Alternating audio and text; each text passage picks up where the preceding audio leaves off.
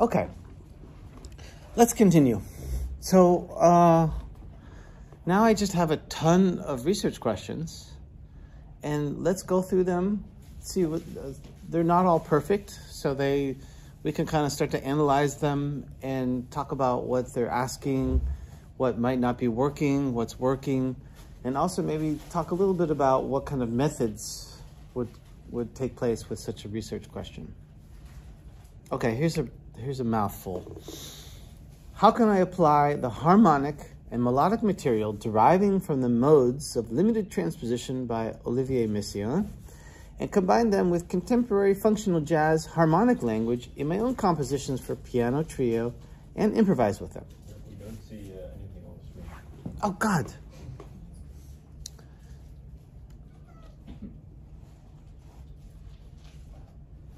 That's weird. Where is it then? Yeah, it's gone. Oh, but that's mine. 1 second here. What? Yeah. Okay.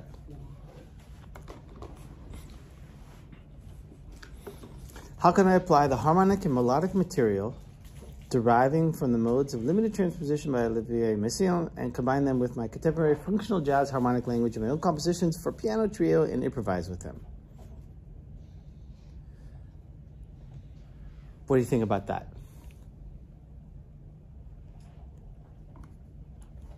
Yeah, I see you guys are like, that already tells me a lot. Yeah, it's too long, too many facets. One of the things you said before was that it should be concise, and I'm just not sure if this is Concise. This reads more like a method than a question, and it may be restrictive by too much detail. Okay, so a possible reformulation: how does my musical language develop or evolve? By applying Messiaen's modes of limited transposition to harmonic and melodic materials within my compositions and improvisations. It's also still, it's a little bit better, but still really long, right? Because we have developing language, applying these modes to harmonies and to melodies in both compositions and improvisations. In a way, it's like, it seems like 6 different researches. So maybe it could just be, how can I apply Messiaen's modes of limited transposition to my music? Boom. Then we can talk about what the modes are. And then you could say, well, I'm a jazz composer, or I'm going to start with my trio, and I'm going to write some pieces with these modes, or I'm going to start improvising with it, and then you get started. And then maybe you write a piece, and then you say, well, that was an interesting first approach, but there's still so much more to explore with that. So I'm going to write some more pieces. And then maybe in the end, you end up just researching how to apply the modes to your compositions, and you don't get to the improvisations, right? So this is the thing that you keep it specific, but also vague in terms of like what all the methods are going to be and how far it's going to go. Because the question can help you, okay, we know it's, in this case, it's Messiaen's modes, limited transposition, and my music. And then you can start talking about how that's going to work. Okay, here's another one.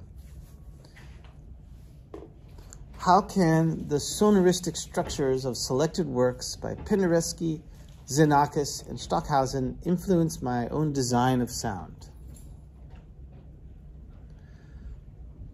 What do you think about this one?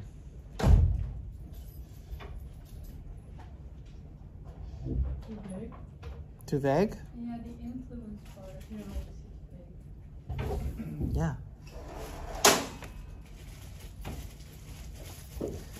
I said it lacks vision and inspiration. So here's a different reformulation of that question.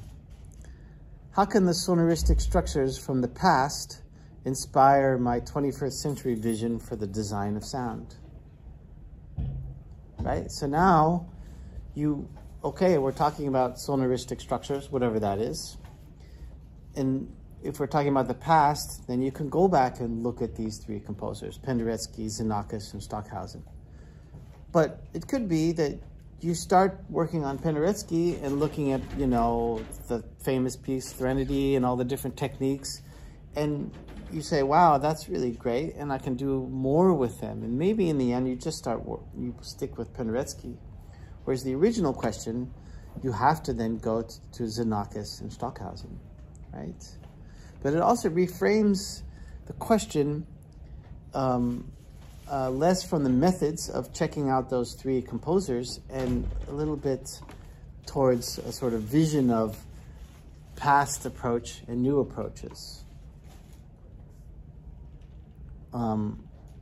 And then there's also this one, what can be learned from Penderecki, Xenakis, and Stockhausen's sonoristic approaches to inspire my vision for new possibilities of sound design? So this, in a way, combines the two.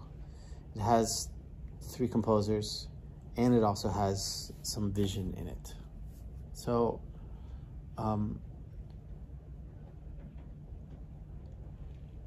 but it has a completely different spin to it than how can their structures influence my design of sound.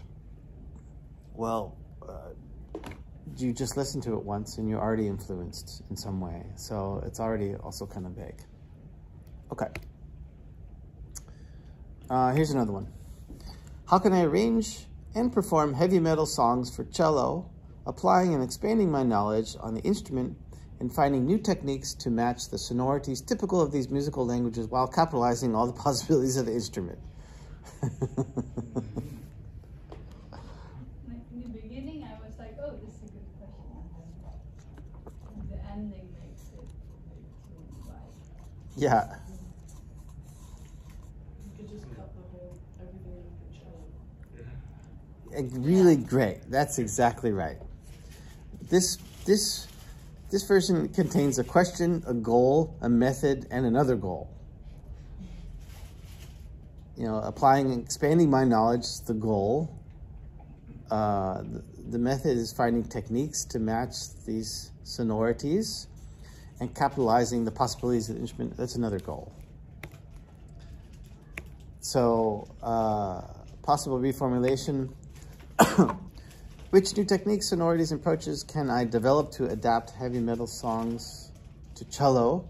And how can they both expand my current knowledge and challenge me to create new repertoire for the instrument? So it's a little bit better worded, but it still has too many facets to it. Or indeed, how can transcribing and performing heavy metal on the cello lead to new playing possibilities? And then you can go through all those things under that question. Okay, let's look at some other ones. How can I expand my toolbox as a classical viola player and create an informed interpretation of Scottish tunes by exploring Scottish fiddle techniques and applying it to the modern viola?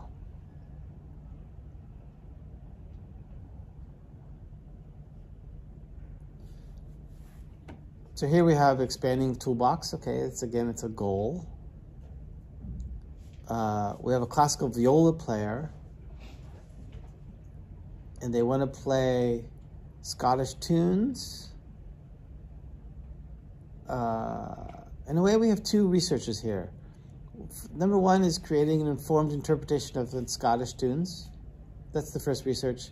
And then the second research is applying Scottish fiddle techniques to modern viola.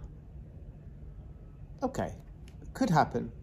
This could be a nice research. You start out by studying what the Scottish folk music is, then you learn to play a couple pieces really authentically, and then that gives you some ideas about techniques and the way to play, and then you take that and you apply it to your Hindemith sonata for viola, and then you come up with a new way to play that piece. How can singing and playing fado melodies expand my tools to develop a more lyrical and expressive way of playing the violin?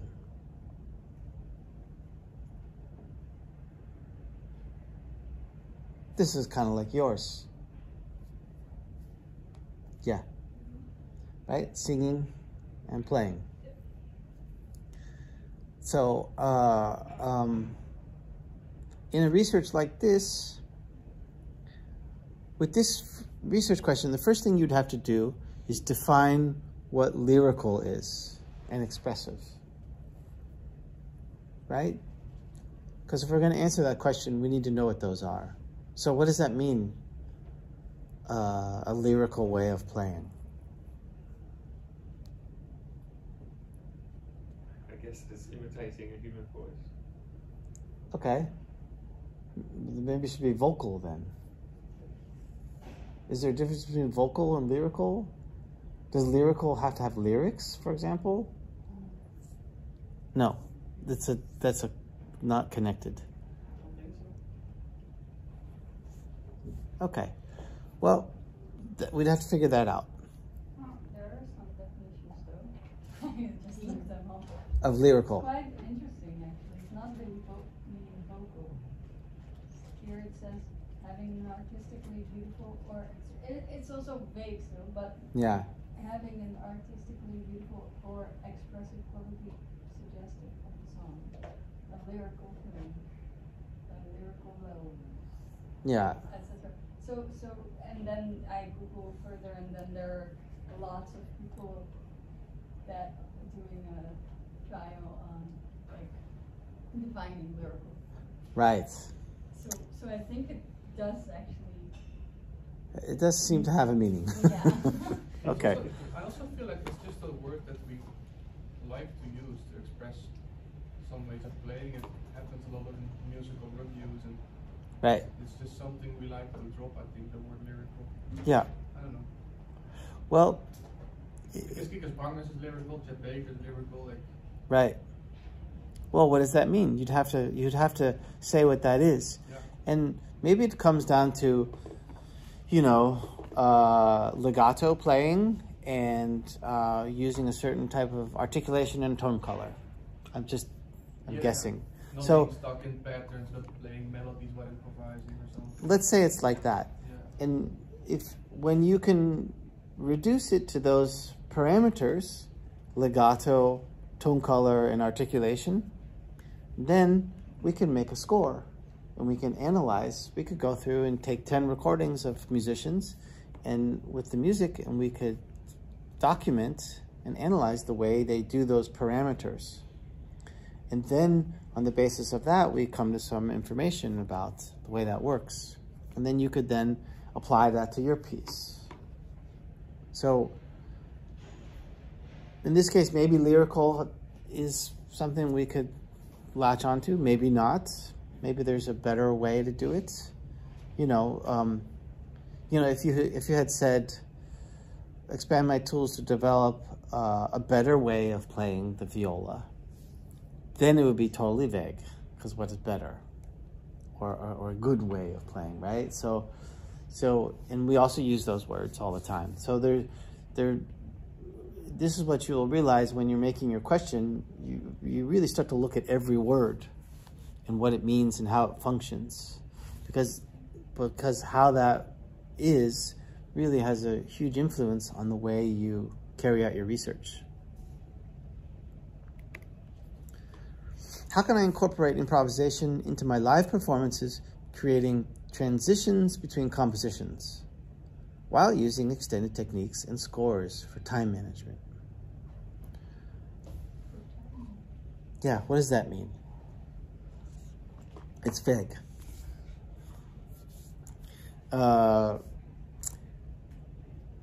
I'll tell you in a second. This was a student I had, and is a classical pianist, and he also improvises. So he wanted to do a concept where he combines classical music and improvisation. And then the options were like just improvise a piece, make transition between pieces, maybe improvise an introduction to a piece or something. And we decided from the beginning, okay, let's just start with transitions. So he would play a piece by Mozart, he would have an improvisation, and then he would play a piece by Chopin. And then time management had to do with what was the length of the Mozart, what was the length of the Chopin. So if that was like 6 minutes and that was, 8 minutes, then he might do like a 3-minute improvisation. I don't know, something like that. So it had to do with proportions. But what he ended up doing is then he said, okay, well, let's look at the energy level of the first piece and what's the energy level of the second piece. And then he did a series of different experiments of improvising, going from low energy to high energy to low energy, stay in the middle, things like that. So he kind of broke it into a sort of methodological research. And then he developed different ways. So then he had developed a technique to work on the energy level between how he would go between pieces. Of course, there were a lot of other things he wanted to. At one point, he decided to look at how extended techniques on piano could be utilized, and so that became a whole thing about how can you prepare the piano but still play the Mozart, and then be able to do the extended techniques and get to the Chopin without hitting some, a bolt between the strings or something like that. So, so he looked a little bit into those strategies. And then what was interesting, it started out with the transitions and then the extended techniques, and then by the 2/3 of the research, I asked him, I said, yeah, but how do you grab those harmonies? Because he would just improvise and play these really amazing harmonies. He's like, oh, I just do it. And that was a sort of aha moment, because then we said, that's where the knowledge is. You have this amazing talent to be able to grab harmonies, and they all sound good. And because you already know how to do it, you don't even think about working on it. It's just something you do. So then the last cycle of his research was devoted to harmonic theory and what are the different possibilities of harmonies and how does he do that. And then he talked about his practice and about the way it feels and the way he imagines things. And then that became a really valuable part to the whole research about the way he creates harmonies. And then, that was real new knowledge, which, of course, the other ones also had new knowledge, but they were a little bit more methodical. And then here's the Keith Jarrett one. How can I integrate Keith Jarrett's improvised language from his solo concerts into a fully improvised concert? So we had that. Okay, here are some 3.0 research topics. Questions. How can I make use of the fundamental tools of mixing in order to better communicate the raw energy of my music in recorded form?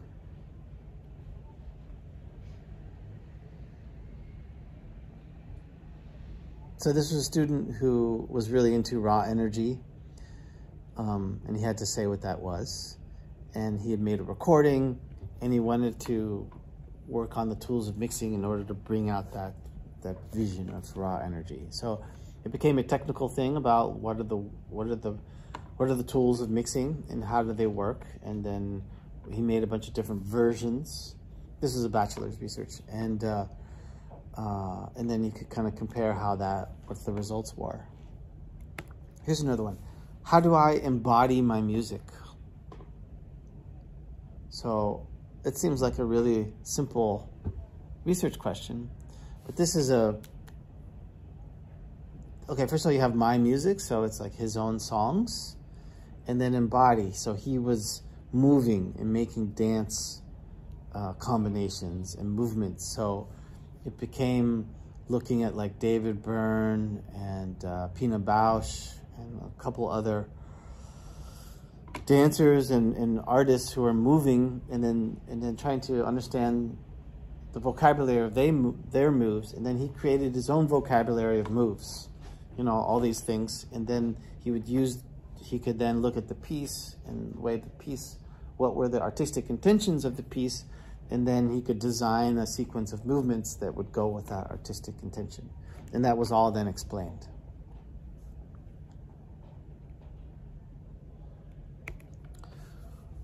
Here's another one. How can I use text in a performance about racism and white supremacy? So this was a real personal research about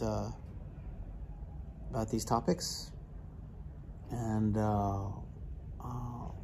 how texts were used in different ways. How can I combine video and music as an interdisciplinary way of storytelling into a live performance? Okay, so here we have this video and music, okay, interdisciplinary combination, and then storytelling. So what she did is, first thing she did is she read some theory on stories. How do stories work? What are the different ways to tell stories? She also looked at how some theory about, you know, visuals and music and how that works. And then she had her own creativity, which was using overhead projectors. And so she then took those theories and then developed a new approach to a very specific series of songs which she had written, or performance. So then she documented the choices that she took to create this performance and the visuals. But it was very much related to theory and practices outside of her, right?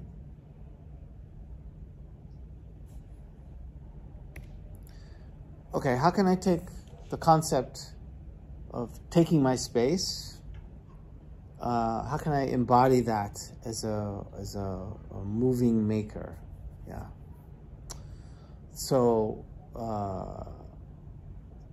this was also a bachelor student with the concept of taking your space. So that was a sort of a concept, and it had a lot of different facets to it. You know, not only the space that your body takes, but how do you project space? How do you work in a space? And so she did a lot of experiments outdoors in the central square here in Utrecht. She also did these things. She was examining the relationship between space and volume. Really interesting experiment. So she was in a room like this with 4 people, and then they would be apart from each other, singing really loudly, and then they would slowly walk towards each other. And are you texting or taking notes? Huh? Oh, okay, great. So then they would walk towards each other, and as they got closer to each other, they would reduce the volume and then go back, right? So then you get a different sense of space when you're loud and away from each other, and also a very different sense of space when you're close and soft. And then she did exactly the same thing, but inverted the volumes. So really soft at a distance, and then really loud close up. And of course, the effect was incredibly different.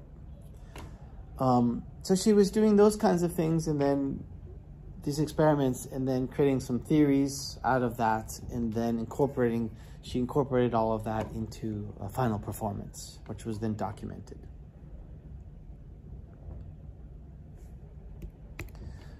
Here's another one. How can I integrate Jean-Michel Jarre's 3D synthesizer sounds into my contemporary electronic music? So this is a pioneer synthesizer maker, and this student was really into his work. So he read everything about him.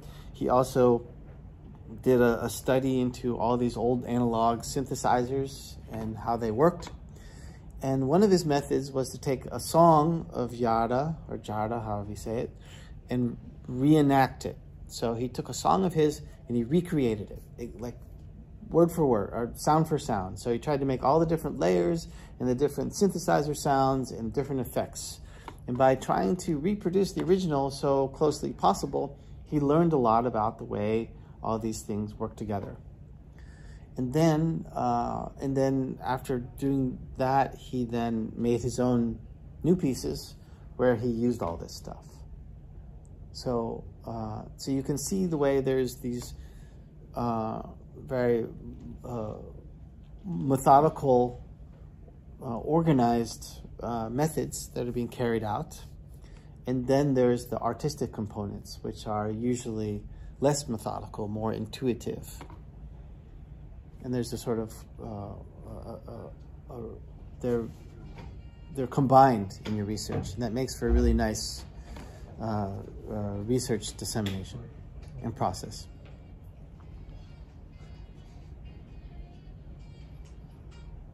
Okay, no worries. How can I improve control in my rhythm and bow technique through body percussion and body movement? This is like 2 questions and 2 methods. So it's a little, it's hard to organize it. This could be better if it was more hierarchical, in my opinion. And maybe 1 or 2 less things. How can I improvise on a choral melody in different forms and styles, using core aspects analyzed from organ literature and improvisations? Okay, so this is an organist, and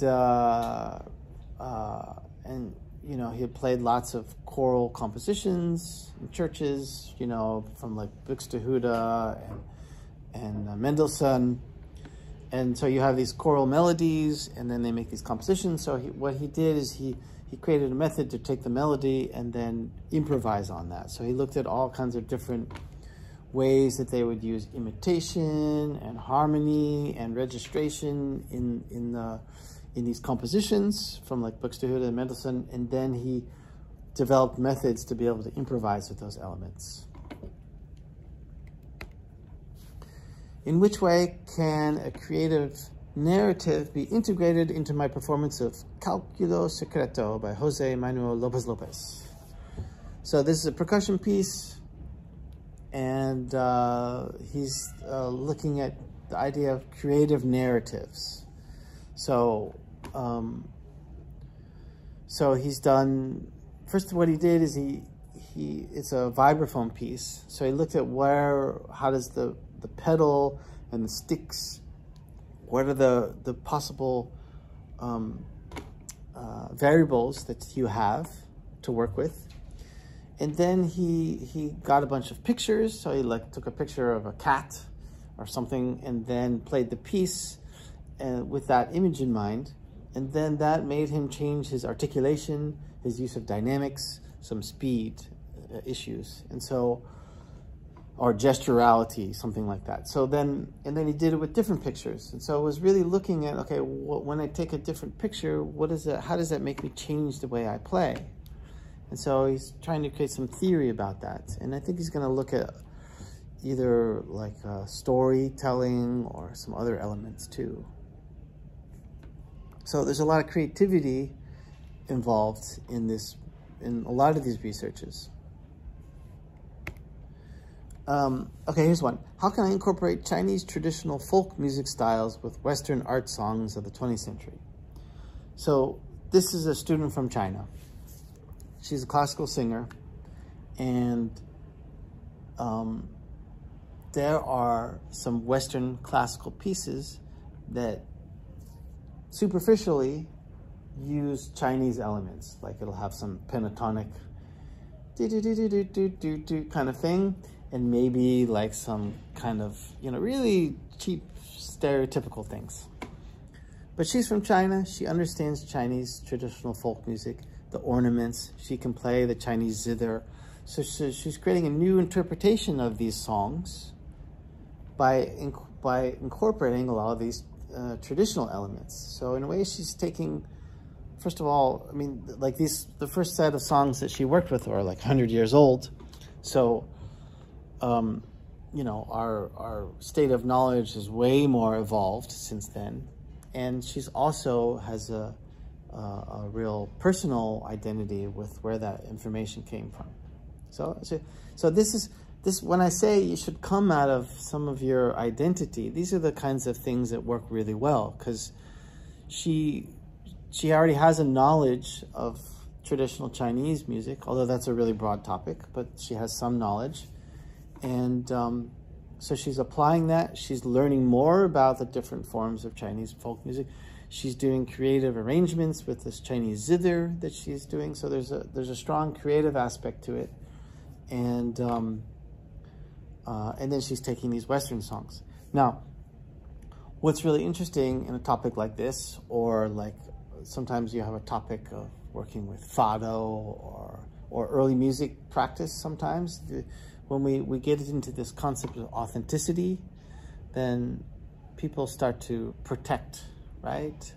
So, you know, like a student of mine who did research into fado, arranging fado songs for clarinet, she played that for some traditional fado musicians, and they were really critical. I said, well, this is not fado. And so then her research got her some criticism. And then with this Chinese topic, she sent it to a musicologist, and the musicologist said, yeah, you cannot play those songs. That's like colonialist practice, and it's really offensive, the way the original Griffith songs using, you know, this superficial use of Chinese elements. So it's really, you know, these days we start to look at those, are the gender issues, right? Did anyone see the movie Tar? Nobody? Okay, well, there's a great scene where there's like a transgender student at Juilliard, and he refuses to play Bach because Bach was a misogynist and only, you know, and then she's like arguing with that. So we get to, you know, now we're at a time when all these issues are like gender issues, like female composers, those topics. A lot of people are looking into those because we want to be activists with our musical practice and have a little bit of power with this, what we're doing. And but they're difficult. They can, I mean, go for them by all means, but they bring up all these questions. So what happened was this one musicologist said that this Chinese, you cannot play this music because it's colonialist, right? And then she sent it to another musicologist who said, no, it's really great what you're doing because you have your own vision on it based on your experience. And so, but it got into a kind of risky moment because, you know, it's not, once you realize we are living in a world of people and practices and opinions. It's not just us and our little research done in our own room, written for me and your mentor, right? But I think that's why it's essential to also wonder, why am I doing this research? Because other musicologists can tell that you're doing a research which is colonial, and then it's important yourself that you know whether you are like that or not. Yeah. I guess. That's a really good point. So she could have said, I know this is a colonialist piece, but I can bring a whole new interpretation to it, which can give it a whole new identity. Yeah. So it's important to kind of stand your ground when you're being filled with others' opinions. Yeah. To always wonder a little bit, what am I doing? Yeah, absolutely. And if any of you ever run into a situation like that, you absolutely come to me and you come to your mentor and we figure it out. So, but it's not at all, it's not unheard of. Okay, here was a nice research. How can I play Emmy Frinsel Wegener's Suite and Menuetto for oboe and piano in an informed way by carrying out a thorough analysis of her pieces and archival research? So this was an oboist who was also interested in female composers, and in this case, she took a Dutch female composer from the mid-20th century, Emmy Frinsel Wegener, who's relatively unknown, And then she had these pieces. So the neat part of the research is that she went to libraries and archives, and she discovered a bunch of letters from Nadia Boulanger and all the conductor of the Concertgebouw she worked with, and she documented all that. And then she also had the pieces, right? Because it's artistic research. So she went through and she analyzed the pieces and came up with some ideas about the phrasing and the form and the meters and harmony. But in the beginning, those two aspects were quite unrelated. I mean, what are you going to say? Say, okay, well, she went and studied with Nadia Boulanger in Paris for a year, or had a lesson once or something, and then she wrote this piece 15 years later. What do you do with that, right? And I'm telling you, every piece of information in your data collection has to be related to your practice. So it was a problem. What she ended up doing is was, for example, knowing that the piece was written for Rick Stotijn, who was a Dutch oboist of the Concertgebouw Orchestra back in the 50s, and he had a certain way of playing and a certain way of making his oboe reeds, and there were students who either studied with him or studied with his students today. So there was a sort of pedagogical tradition about the way he played, and then she could, through interviews and recording analysis, she could understand what that was and then apply that to her interpretation of this piece. And then so that was somehow loosely or a bit related to all the archival research. On the other hand, this research has been published on the research catalog. You could look it up. And anyone who's interested in this composer will now find this information. So she's also done a really good service for knowledge about this composer. How can I demonstrate the relation between ballet and viola by analyzing my movements when dancing ballet and my viola playing? So this is a classical viola student who also was a really good ballet dancer. She had been doing both for many, many years. And she decided to focus her research on ballet music, orchestral music, where you have viola solos accompanying the dancer. So what she did is she would learn the choreography of the dance, or part of it, and then dance it, and then observe and reflect upon that, and then see how that would inform the way she plays these solos. And so then it was things about like dynamics and pacing and gesture and all that stuff. So she could make that link based on her own experiences.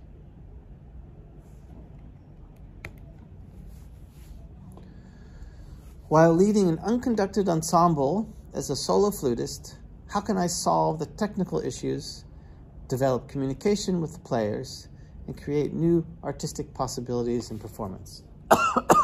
Okay. So here we have one thing, which is leading an unconducted ensemble as a solo flutist, right? So he's going to play like a Mozart concerto without conductor.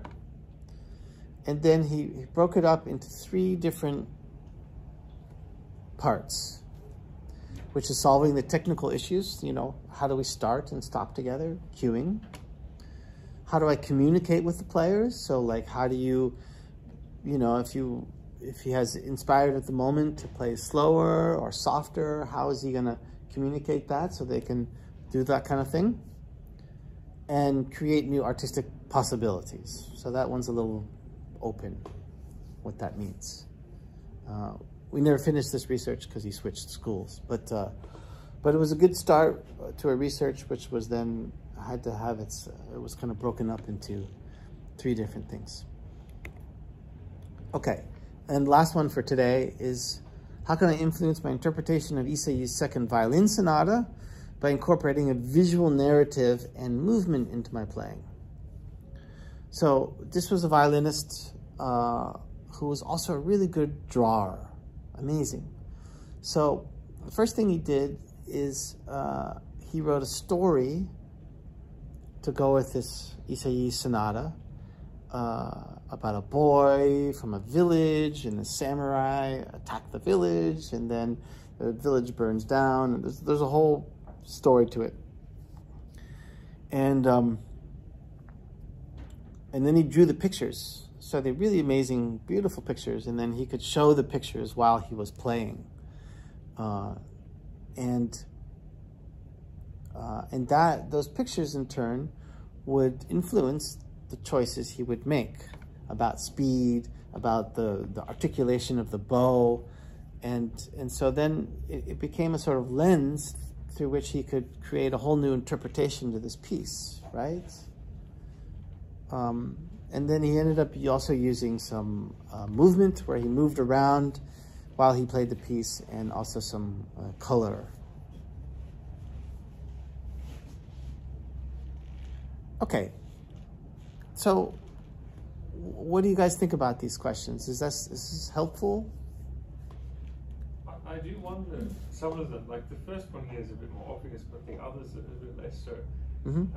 How do they incorporate other sources into like a question like how do I demonstrate the relation between ballet and viola? Because it's, well, like some of these are very much, well, obviously practice-based research, but for the actual finished product, you do need to include other sources and reference material and whatnot. Right. Right? Yeah, absolutely. Other people's research too. Yeah, so well, one of the things she probably did was analyze a bunch of recordings. So how did they do that? So she could then see their practice. The theory-wise, I'm trying to remember what she did. Certainly there are books about relationship between movement and music, and I don't remember exactly what she did, but there was a desk research part of it where she looked at articles and books and stuff, and she also did a lot of research into the pieces, the composers and the ballets that she was working on. So there was that kind of musicological or historical research, and then combined with her experiments. And so we're going to talk all about this, about methods, but in general you're going to triangulate your research through a variety of different methods, which is basically going to be desk research, reading books and articles and researching websites. Media research, where you're looking at recordings and videos of others and analyzing them. And then probably maybe interviews you might do reenactments. And then you'll have your experimentation, where you'll be experimenting with things. So, and all of those different facets are going to be woven together to move the research forward. What other questions or reflections or about these questions?